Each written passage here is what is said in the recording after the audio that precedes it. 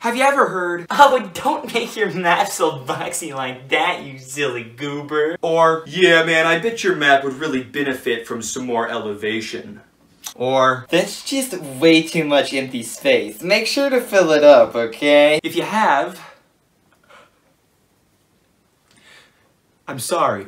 While none of this advice is wrong, it is bad. So often I've seen things like this said to RPG Maker beginners with absolutely no follow-up, or if there is a follow-up, it isn't very thorough. Oftentimes, those of us who have more experience with the engine know what to do and what we're trying to say, but since we're all socially awkward game developers, we have a very hard time saying it. So even though there's about 1 billion mapping tutorials for RPG Maker on YouTube already, today I'm going to go over the aforementioned advice and more, but try to explain it more thoroughly or in a way that actually makes sense. Bad maps are the easiest thing to fix and the thing I see most often. They drive me absolutely crazy, so following what my therapist said, I'm going to try to fix this and save my sanity. I should also clarify that for this video I'll be mapping in RPG Maker MV. It's the engine I'm most familiar with, and even though MZ would get me more views, I absolutely despise the MZ RTP. Oh, also RTP stands for runtime package. Now, even I don't know what that means, but it's really just referring to the art assets that come with the engine when you purchase it. I'm also not going to be covering parallax mapping. While basically every bit of advice in this video is relevant to level design in general, I have to make this specification because RPG Maker. This sentence absolutely fucking sucks. When I first started using RPG Maker, I heard this said quite a lot, and I just didn't really get it. I mean, come on, look at my room. Come on, come on, get out of there. All right, you focused? All right, look, corner, corner, corner, corner, ceiling, floor, box, anime girl. So allow me to fix up this piece of advice. If you look at the blueprints for basically any house, you'll see that quite a few of the rooms are boxy, and that's fine. Boxy rooms aren't bad when filled with interesting things. I think the main reason this advice is doled out so easily is because a lot of beginners don't know how to utilize the RTP to decorate a room. A simple square room with just a bed sucks. It isn't visually interesting, and the whole point of games is for them to be visually interesting. So, is using only squares in a house a good idea? No, you need variation. Variation keeps the players engaged. The player always needs something to look at, and preferably always something different. Different room shapes are always a good idea. It helps distinguish areas from one another and also allows for creative room decorations. When you're mapping a house, you need to take the whole house into consideration. If you share just one room of your house map online, you're going to hear "it's too boxy" quite a lot. In the context of the entire house, or I guess just in the context of the entire indoors map,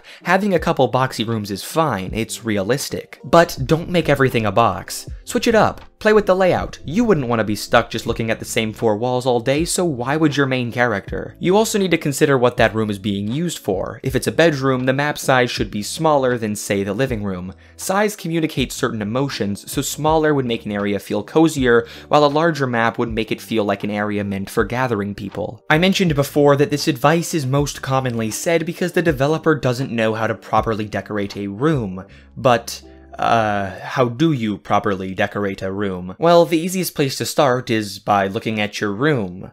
Duh. I'm gonna assume your room isn't just a bed. Each and every one of us are individuals, and we add our own individual flair to our rooms. For example, my room has a bunch of anime shit, while my sister's room has a bunch of, astrology. Get into your character's head. If you want to do this effectively, you should read Story by Robert McKee. There's a section in his book going over just that, and think about their individual personality. If they don't have enough of a personality that you can decorate a room, scrap your entire game and start over. It's not a story worth telling. Your character has likes and dislikes, and those would be reflected in their room. Then, just apply this philosophy to each and every character and NPC's room. Give them all personalities. Personality for you, and reflect those personalities in their room decorations and designs, and boom, your game world just got that much more well fleshed out. On top of individualizing each room, I should probably explain just generally how to fill an indoor map. I actually have a very ingenious strategy for indoor mapping called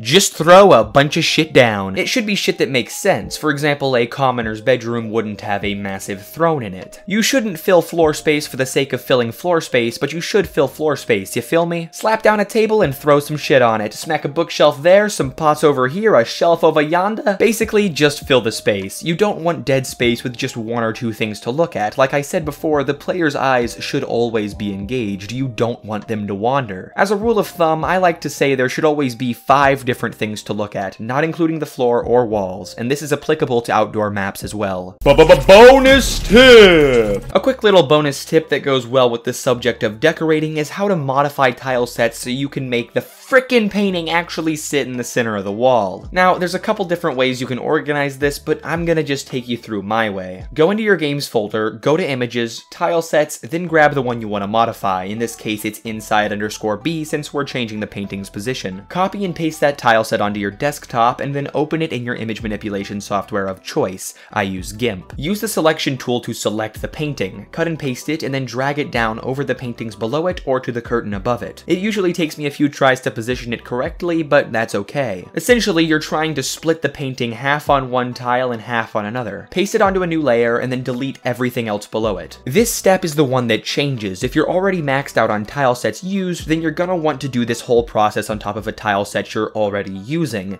If you aren't maxed out on tile sets, then I advise creating a blank tile set. You can add whatever you want to, so you're only ever using the tiles you need. Anyways, rename the tile set and pop it back into your tile sets folder. Then, within RPG Maker, go to Settings, Tile Sets, and choose the tile set you're using. To check which tile set you're using, right-click on your map, select Edit, and you can see right here. Back in Settings, go to B, C, D, or E, and change it to the tile set we just modified. Now, slap that painting into the center of the wall, baby. If it doesn't line up, change the positioning until it does. It's super easy.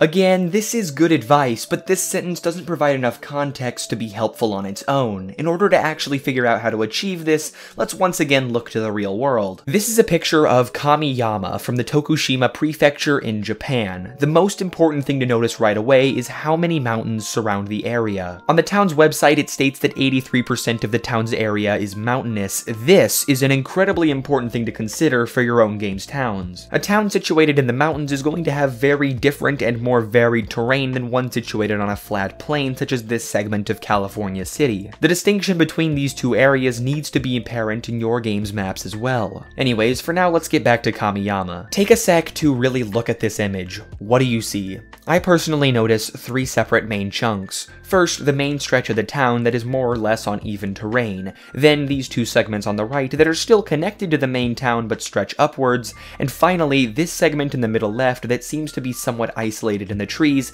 a bit off from the main town. In Kamiyama, the varied elevation is very apparent, and you can somewhat tell how it would appear in RPG Maker. The trick when you're creating your own mountainous towns is to think creatively about their layout like this. Is the entire town really so easily connected in one spot? Do some areas rise upwards, and if so, what is the purpose of that?